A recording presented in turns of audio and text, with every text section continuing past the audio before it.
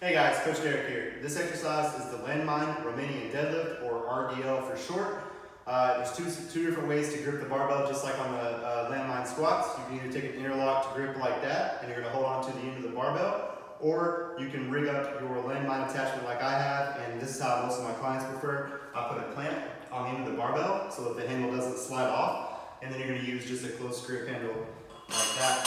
So from here, all we're going to do is hinge at the hips, and I'm going to keep my knees pretty straight. Mainly just have them unlocked. So I'm not going to bend them too much. I'm going to unlock them, reach back with the butt, and then I'm coming right back up. And whenever you finish the movement, you should be pretty nervous that you're going to rack yourself or hit yourself in the crotch with the bar when you come up. So it's going to be like that.